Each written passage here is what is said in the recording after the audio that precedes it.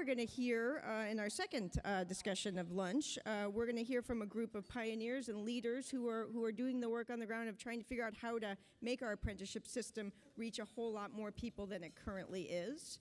This discussion is going to be led by Angela Hanks of the Center on American Progress, and I have my notes here on, and I am, hold on, failing miserably here. 1 second. Okay. Angela is the Associate Director of the Economic and Workforce Development Division at the Center on American Progress, where she writes and researches and engages in policy development exercises in relation to workforce development and apprenticeship. Angela has been published in Newsweek, USA Today, and and on Market Watch. For those of you who have not read her stuff, I would encourage you to do so. A lot of it's available on the CAP website. She writes very clearly and eloquently about apprenticeship and makes a great case for it, as well as coming up with great policy recommendations to move it forward. And before Angela was at the Center on American Progress, of course, she was at the National Skills Coalition. So we can see how things, we're all part of a larger community here at Apprenticeship Forward. So with that, I'm going to hand it over to you, to Angela, and to all the panelists. Thanks so much. All right, great. Thank you so much, Mary Alice. So admittedly, we have a tough act to follow, yes. But we will do our best. Some really incredible, impressive apprentices that we heard from there. I'm going to go ahead and introduce the panelists with some abbreviated bios. If you'd like to learn more about them, the bios are in your notebook, or you can come talk to them after the panel. So first up is Bridget Gaynor. Bridget is the Vice President of Global Public Affairs for Aon and a Commissioner on the Cook County Board. Her career at Aon has spanned finance and strategy, and most recently, Bridget has led the effort to bring apprenticeships into the financial services sector. This January, Aon hired 26 young men and women from neighborhoods across Chicago in a partnership with the Chicago City Colleges, and we'll hear more about that today. Next is Edison Freire.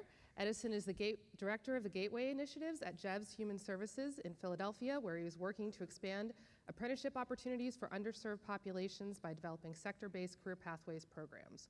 As part of this work, Edison is also engaged in developing technical assistance strategies and support for employers seeking to start apprenticeship programs. Prior to joining JEVS, Edison was Director of Educational Technology at the School District of Philadelphia, where he founded the Urban Technology Project, the longest-running continuous information technology registered apprenticeship program. We'll get into more detail on that as well.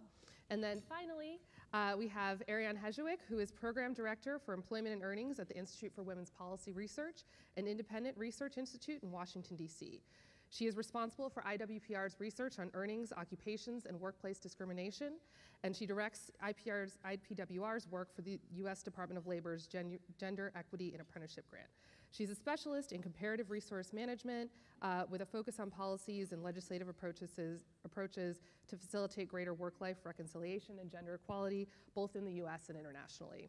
So before I turn to the panel, Mary Alice did some table setting at the beginning, but I think we're talking about today, we're talking about expanding apprenticeship in different ways. So we're talking about entering to new industries, and we're also talking about diversity and inclusion. And this diversity piece is really essential.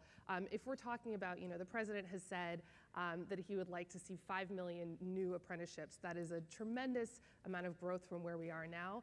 And really, given the demographics of our country, given the goals that we want to accomplish through apprenticeship, you can't just leave diversity to the end. It can't be like, oh, well, now we need to do diversity. This is really about addressing structural barriers that people of color, that women face, that underserved communities face to getting these good jobs that we know can work. So given that, I think I would like to have a discussion today talking about how we can make sure that more people have access to these programs, and we have some wonderful experts who can actually talk about the important work of actually doing that in practice. So first, I would like to go to Bridget. So Bridget, you, as I mentioned in January, recently launched an apprenticeship program in the insurance industry, and we just got to hear from one of your apprentices. So I think, as Allison mentioned, for many of us, we don't think of insurance when we think of apprenticeship. We have a very kind of clear idea of what an apprentice is that I think many of us in this room are working to expand on. So why did you choose to do an apprenticeship? How did this come about, and why do it? Thank you, Angela. Yeah. I appreciate it, and thanks everyone for being here. This is a great opportunity. So, you know, when you think about the reason that skilled trades do so well with apprenticeships is because the employer and the training stay so closely knit together. And so the employee is always offering what the market is looking for. And so that's a kind of a constant feedback loop. I think one of the interesting things we got to in this country, if you look at, you know, the pendulum really shifted to a high degree of college attendance after World War II, and a lot of large corporates kind of defaulted into hiring from a 4-year college pipeline. It no longer meant that the employers were actually demanding what the colleges were teaching for certain roles. It just became a habit. And so several years ago, you know, Aon is in Chicago. We're 2 blocks away from Harold Washington College, which is one of the city colleges. And there was a desire to kind of reconnect them with employers. And we realized, you know, we'd never hired anyone from Harold Washington and didn't have a relationship there.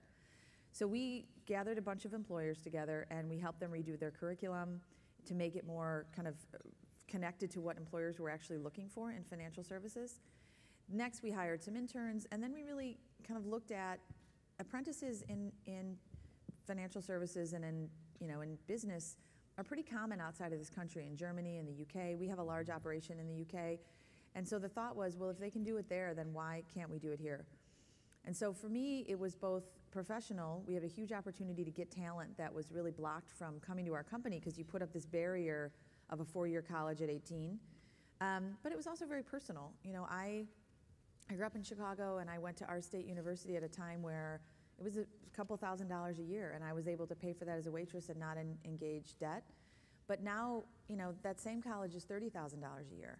And so we looked at it and said, there's a huge opportunity for us to get a hold of some great talent.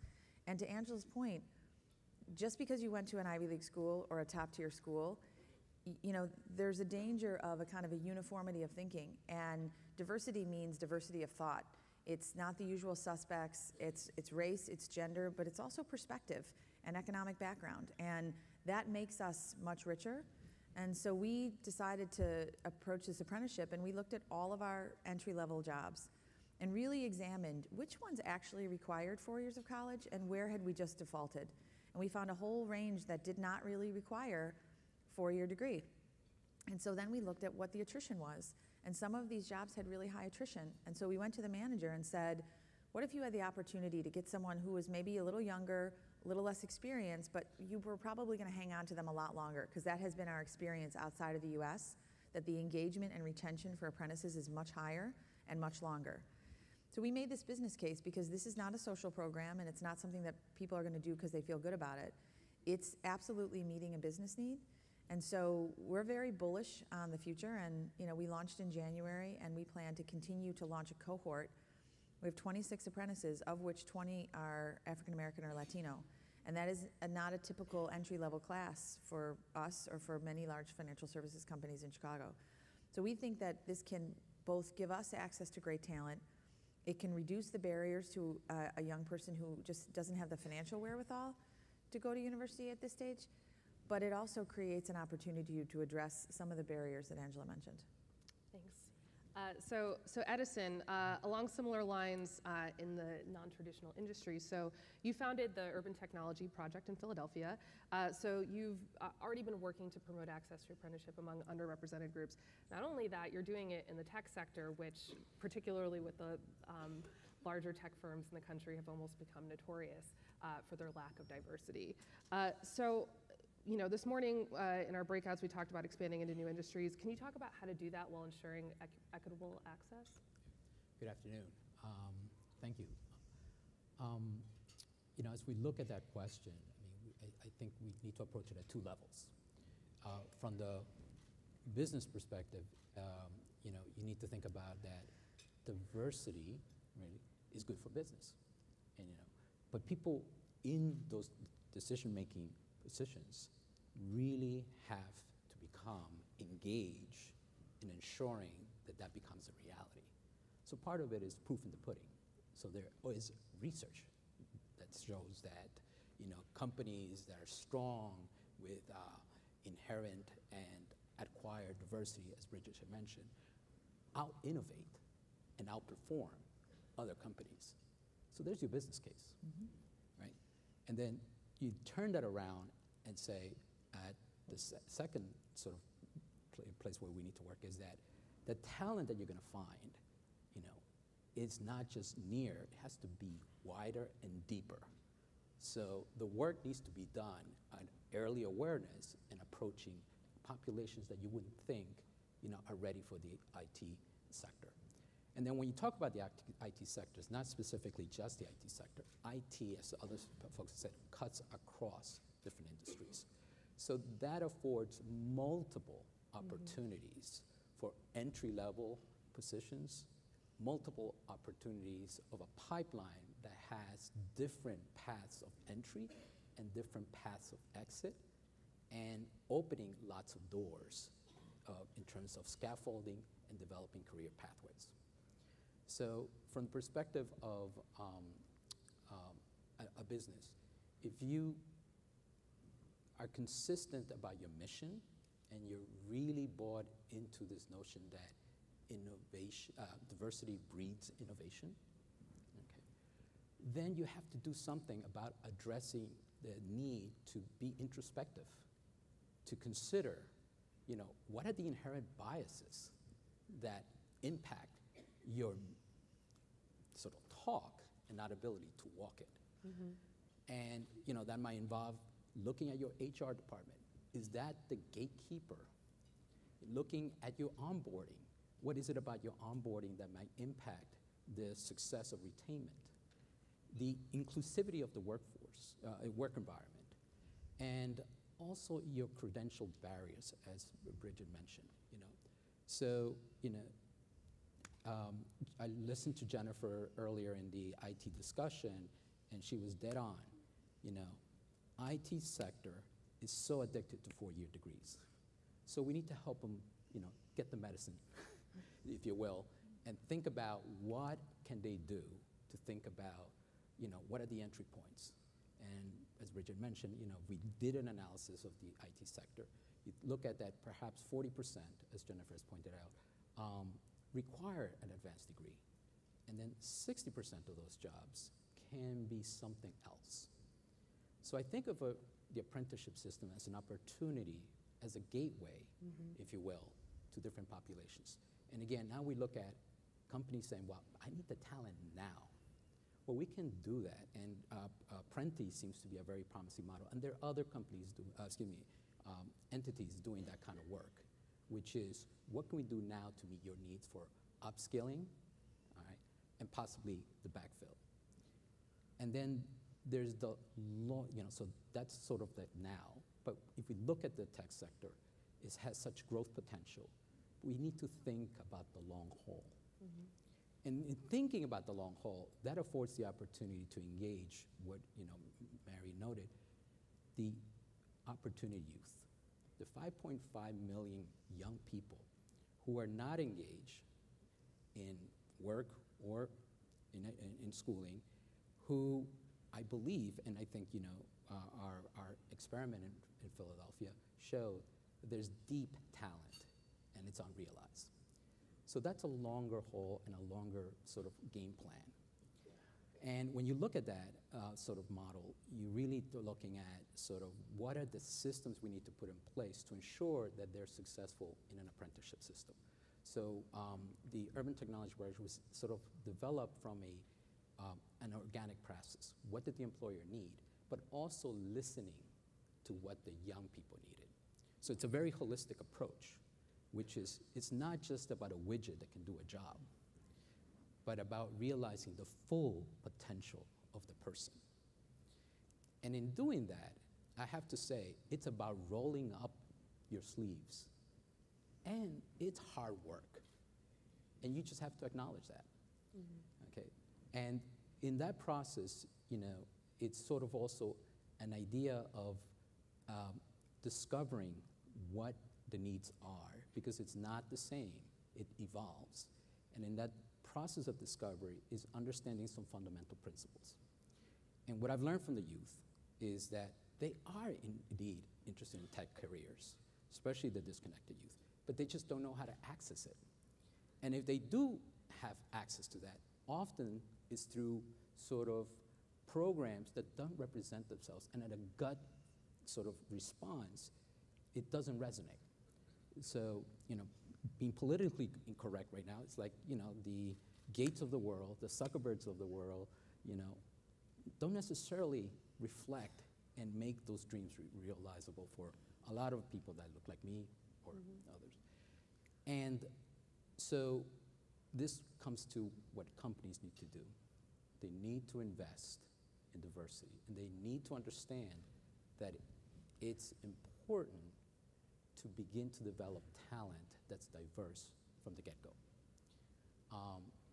The other thing about young people that teach is that they want to serve their communities. And they truly, just want a good career that affords them dignity. But then they also love their families. And often there's a dissonance between what the families want and what the young people seek. So you also have to engage the families and think about how do they sort of help transform in that, because it's about a transformation, sort of that dream of where they want their children to go, and respecting where young people sort of want to do and how they're going to get there. So we developed a pre-apprenticeship program model using the AmeriCorps model. So part of it is being strategic. Pre-apprenticeship programs are really difficult to sort of invest in, and they're not really formalized. So the AmeriCorps program, it's a federal subsidized program that allows any young person, any person, to give service for a year to our country. So we took that and said, well, isn't that a great opportunity to build case management, to ensure there's a stipend, to be the first job before the apprenticeship program, and also to look at it as the opportunity to dabble in different areas of technology. And then last but not least is the opportunity, especially for this population, to address the insecurities that impact the success in an apprenticeship. I'm talking about transportation insecurity, childcare insecurity, housing insecurity, food insecurity. Because you need to understand that those things get in the way of success in an apprenticeship. So that's important in terms of the holistic approach, is addressing those issues. And also knowing that it's, it takes different times, lengths for young people to achieve a position where they can take advantage of an apprenticeship program. And what we did too with our model is that then we built the entry-level position, computer support specialist, as the entry point for our graduates of our pre-apprenticeship program, knowing with our employer, which was the school district, that was the short-term goal, but thinking about the long-term investment and saying, this is the entry pathway, but we're going to paint this picture for these young people about the different doors that they can scaffold and move on in, this, in the organization. So the registered apprenticeship program, being the first job, is also the opportunity for young people from this background to really excel, because they bring a lot of skills to the table. The skills are resiliency, persistence, having to deal with failure, and it all sounds, as I was looking at checking off those sort of characteristics, I realized that in the tech sector, that's what we want. We want people who are adaptable, we want people who are trainable, and we want people who are committed to lifelong learning. Thank you. So I want to go to Ariane next. So Mary Alice highlighted this in her opening remarks, that women are severely underrepresented in apprenticeship programs writ large. They only make up 7% of apprentices. If you dig down deeper to construction apprentices, it's just 2%. So not only are they underrepresented overall, they're most underrepresented in the highest wage jobs. So can you talk a little bit about what participation in apprenticeship means for women's economic security, and how do we know if we're achieving that? How do we measure it? Thank you. You're absolutely right. Basically what we have at the moment, I think, are a lot of apprenticeship programs for men and a few lower paid ones for women. So even the 7% kind of overstates the integration that there is. Although I want to say at the outset, specifically on construction, there are more women who work in construction trades than there are dental hygienists, right? And I think that's really important because nobody thinks that dental hygienist is kind of strange for women, but everybody thinks that it's strange, that construction work is. So what do apprenticeships mean for women? I think it's pretty much the same as they mean for men. It means a clear and affordable pathway to a good job with a certification that is recognized, hopefully nationally, or at least that's what it should mean. And I'm German, so you know, kind of that's apprenticeship is like what I grew up with.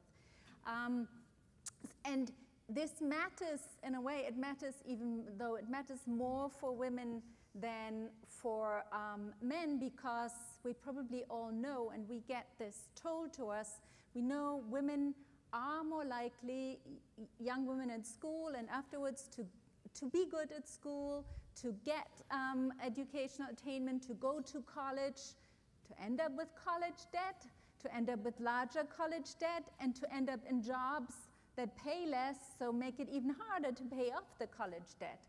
I just visited the iron workers. The union and the contractor together are the only union at the moment who run their own pre-apprenticeship program for women.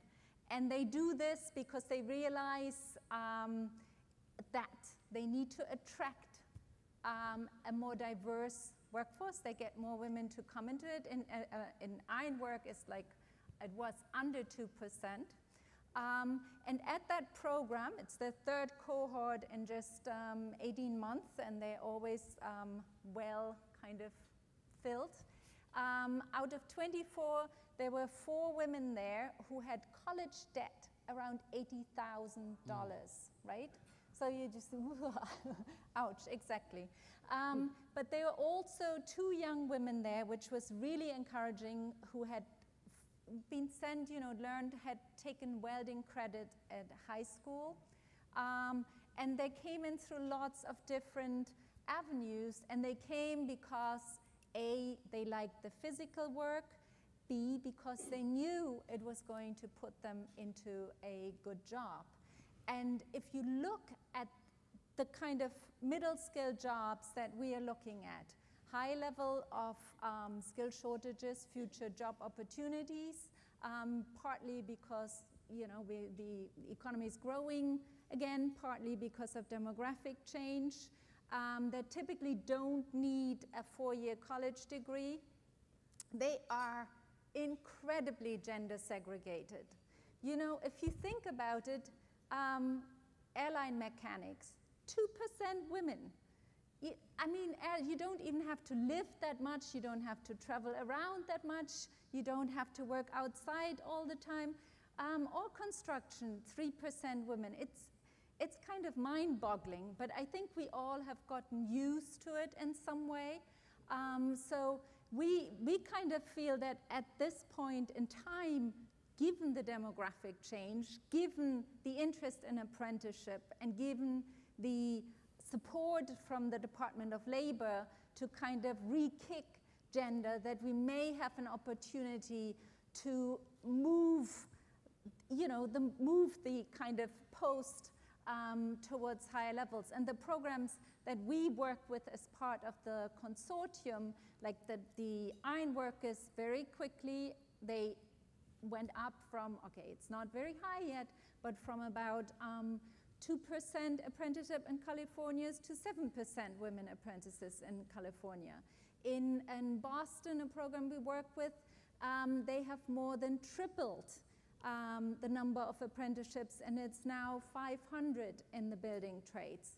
It's still not masses, but it's really great success. So. Thanks. So I think we have time for 1, maybe 2 questions if we're quick. So make it a really good one. Oh, okay.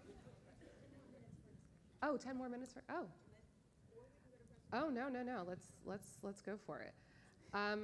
Just kidding. We're going to talk a little bit more. So I might take your question. Bridget, one thing that we talked about when we did the prep call is, women and people of color face myriad barriers to the labor market, whether it's employment discrimination from the start or challenges advancing once you get into employment. So how is Aon working to address that through its apprenticeship program, and what do you think other companies should be doing to diversify their workplaces? So I think to some degree it's two questions, because when you look at diversity over the span of a company, there's entry level, and then there's mid-career, and then there's senior executive. So at entry level, women actually come in at even ranks to men. People of color are different. African Americans and Latinos, less so. Asians and Indians, pretty equal proportion. But then what you see is a lack of advancing. You see an advancing for the first couple of years, and then there's this drop off. Whether it correlates to childbearing or it's people, look around and they think, well, I'm not going to really make it up, so I'm going to move out from there. So, as I mentioned, the apprentice program, it's split between men and women. It's intentionally and very, we went out of our way to ensure that we're getting a diverse class, because part of the ability to retain people over the course of time is to create a cohort and a network, and this idea that you're not so isolated and so you kind of create some critical mass. So that's our goal in that regard.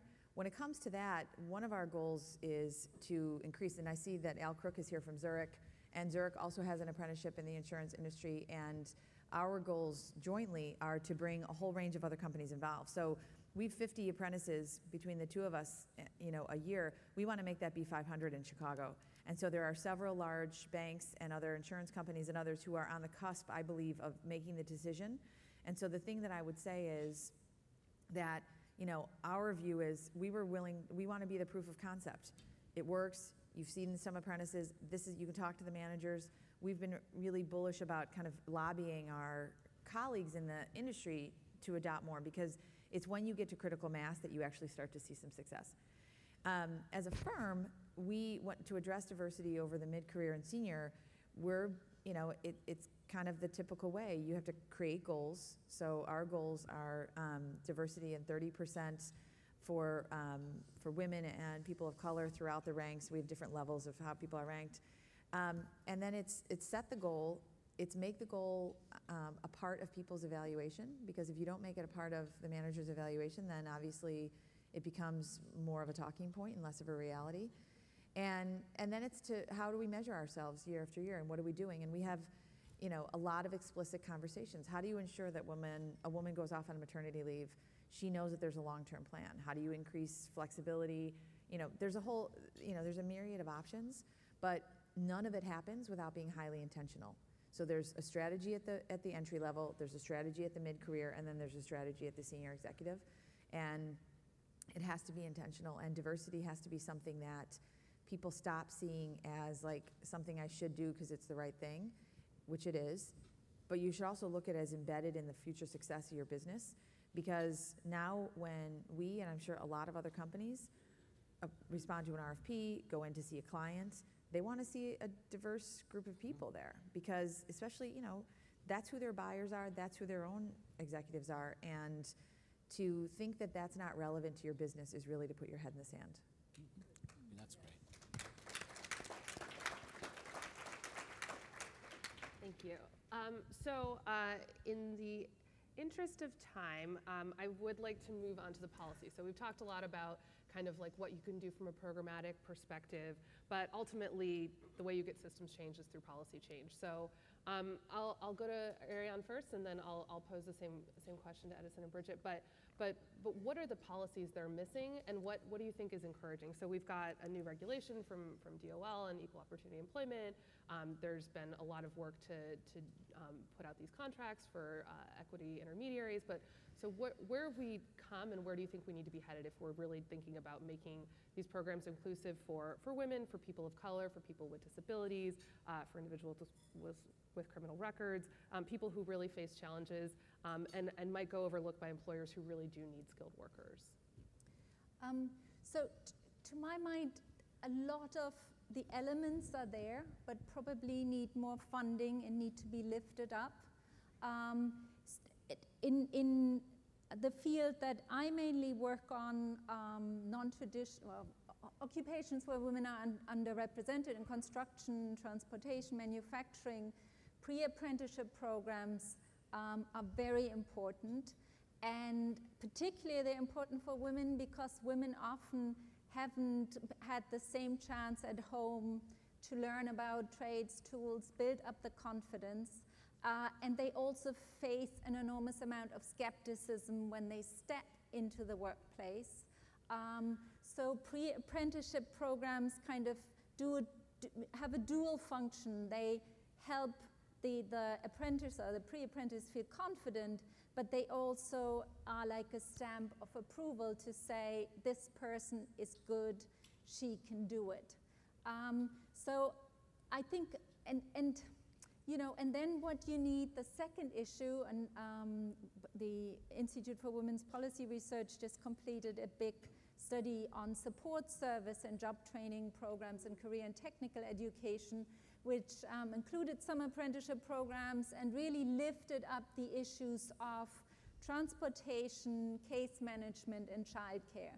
And for women particularly, childcare, unfortunately, is, it's a big barrier, it's a big issue, and even more at almost the programs that are community college or technical colleges, because not everybody has ton of money, and sometimes the programs are short and you go beyond it. And when you look at this, you talk to programs that manage to get through a lot of women, or help a lot of women get through.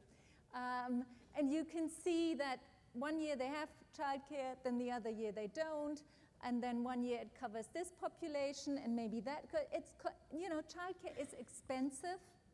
We work with one wonderful program, Moore House in Mississippi, in Biloxi, who have a construction training program for women, place a lot of them into shipbuilding. They now, through the Department of Labor, have a caseworker who works specifically on helping people find childcare, and that childcare follows them until the end of the year. The financial year doesn't, it's not very logical, but that's funding. But it really has increased and varied the type of people that they get through the program. So pre-apprenticeship program and more secure funding streams for support services. Okay. And did you have anything to add in the next 1 or 2 minutes, or should we go to questions? Yeah, so I affirm that. And the thing about, it's not just about pre-apprenticeship programs, is really making the systems work better. So, in this arena, you're looking at, frankly, the ability to build public-private partnerships, because you need to braid funding, you need to braid services and supports, and they have to be holistic, and they have to move from one phase to another. So you can see that it's not just a matter of, the policy informing, but the policy informing collaboration. And the other piece about this is that, when you look at all this investment, it needs to be sustainable. And when you talk about sustainability, you're really talking about ecosystems infrastructure being developed. And that has to involve conversations at a local level that brings in sort of the policies that municipalities or counties can address through the the good investment of the workforce systems, the policies of themselves as a municipal employee, and then also impacting or enforcing sort of some of the, using the regulations as a means to start these conversations. And these conversations also with, that extend to anchor institutions that may have a civic engagement with their communities, and then we have to help them think about that civic engagement become a reality in terms of investments in enhancing underrepresented communities, finding jobs through apprenticeships. Mm-hmm. I'll just make one comment. So I know that we were talking earlier about Senators Booker and Scott, as well as Representatives Lipinski and Rodney Davis, both of whom are from Illinois. They are introducing an apprenticeship tax credit. Yeah. And so part of this is awareness, just getting it out to the larger economic system around, hey, this is something to think about. You might not have thought about it before. And so they're going to have this incentive program. It's going through, and I just think, for all the downsides of the volatile moment that we're in right now politically, there's also taxes are on the table, infrastructure's on the table, so is financial services reform. And opening those 3 areas up seems to me ripe for opportunities to start to insert really, as I said before, intentional changes and incentives around apprentices. Because the pendulum, as I said before, it swings over one way. It's probably going to come back to the center where training and education are more closely linked. So I would keep my eye on that bill that's going to go through Congress. But as we debate infrastructure taxes and financial services reform, let's not lose sight of the opportunities to integrate apprentices into those changes.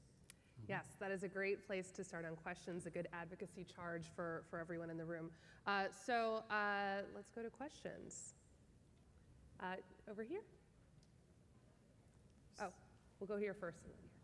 Hi, I'm Marie Carose from Seattle. We've seen great progress in kind of moving the needle on the construction side. So a lot of great programs on pre-apprenticeship, access, but if you think in 1970 there were 10 black construction workers in Seattle, and it wasn't until court order, so policies started taking place. Great programs, but yet in 2017, there are huge disparities in completion rates and journeying out rates of people of color and women. So as we're moving forward in developing more programs about access, it's not always about getting that person in the door or fixing that person's skills, but it's how do you create an environment that is inclusive? And that is, so people aren't being hazed on the job. So as the apprentice said, being thick-skinned. We've talked to joint apprenticeship coordinators that said, folks of color have come with a chip on their shoulder because they don't accept racist remarks. And so I would just say the call out is not just about access and opportunity, but really about how do we change practices so that we address those disparities and we create inclusive workplaces. Absolutely. I'll make one really quick comment on that. So when we set up the apprentice program, there's 3 parts of it. There's the employer, there's the school, which is Harold Washington City College. But we put an organization called 1 Million Degrees, which is based in Chicago, and its whole focus is, getting people from non-traditional backgrounds, race, gender, sexual identity, and background into career track jobs. And they're that middle ground that can really act as an advisor, a advocate, protector, any of one of these roles, because you have someone who's new to any kind of environment. You might be young, it might be the first time you're exposed to whether it's corporate or construction trades or anything else. And building in that buffer between, just not assuming that the person is going to be able to negotiate all of the things they may be confronted with on the job site, and instead of creating an environment where they either have to suck it up or leave, that you've got to build in this middle piece that says, we know that someone's going to confront obstacles of any sort. We're going to make sure that there's someone in the middle who can kind of help negotiate some of that stuff and mean that their likelihood of success is much greater. And I think if you don't do that, it's both naive, but it undermines the people who are kind of least likely to be successful to actually complete the program. All right, next question over here. Hi, I'm Deb Seymour from Entangled Solutions. My question is actually about boot camps. So in some of the trades, or I should say some of the industries that we've been talking about, boot camps have become very popular ways of training those who either already have a college degree or are not in a position to acquire a college degree or really don't want to acquire a college degree.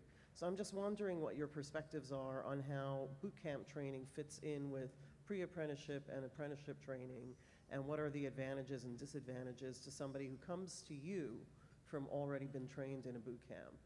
Thank you.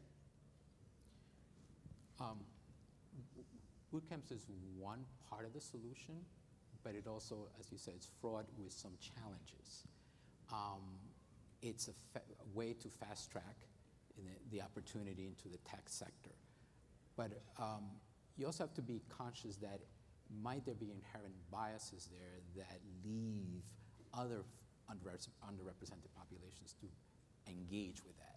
So it's about looking at how does it fit appropriately, meeting the needs of that sector, and is the employer sort of, as Bridget had put, ready to address those needs? So intermediaries play a key role in sort of ensuring that it's successful transition.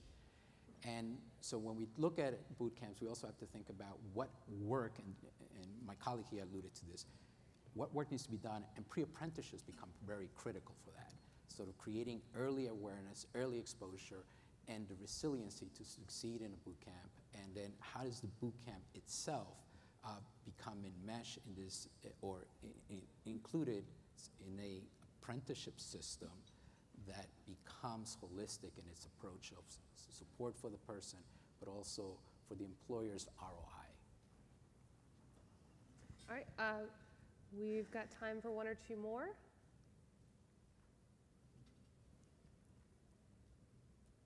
Oh, yes, one in the back over here.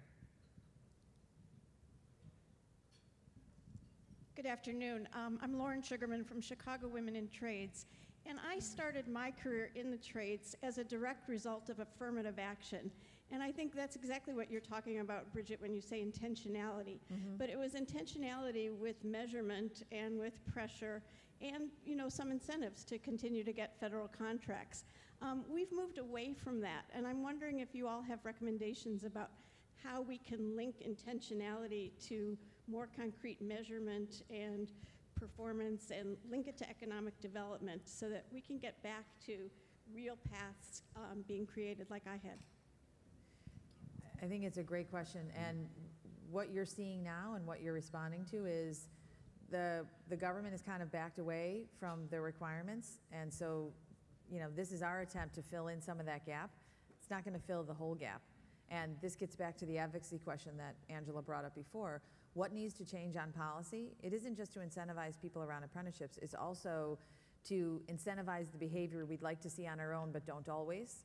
And so how do you codify that and make sure that it's not whether or not you have somebody at a company who feels strongly about it and wants to do the right thing or wants to make it happen, but everybody has to step up to the plate.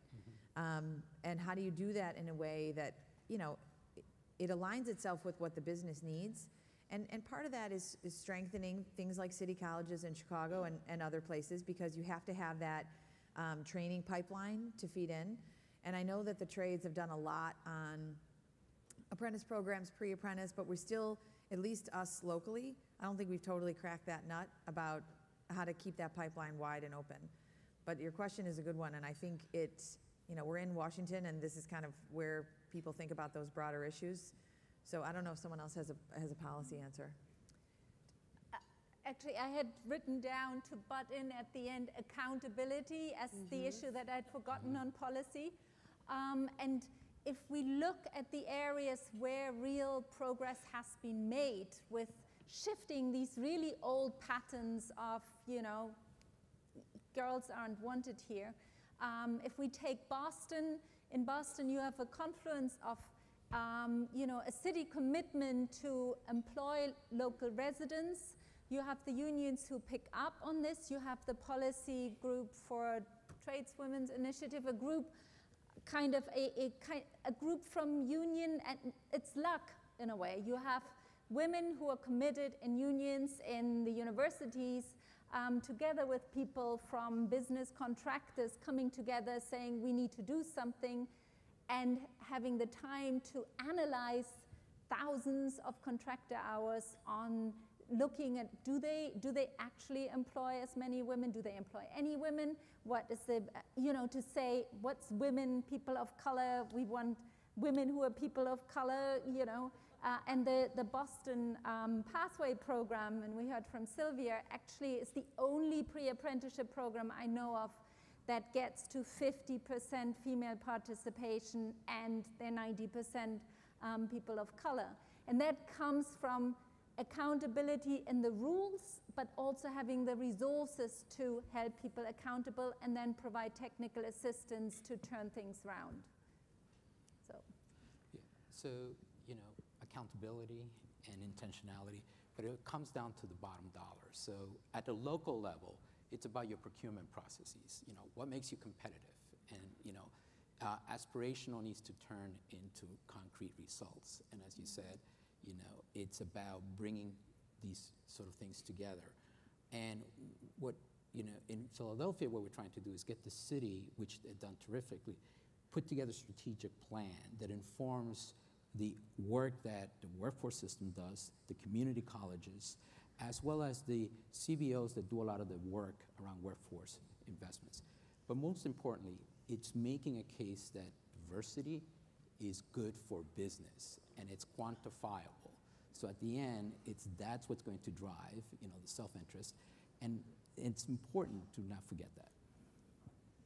Okay, last question.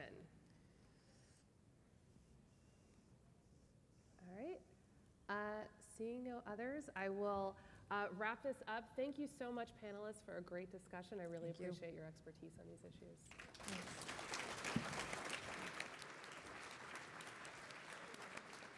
All right, thank you so much, and that was an absolutely great discussion.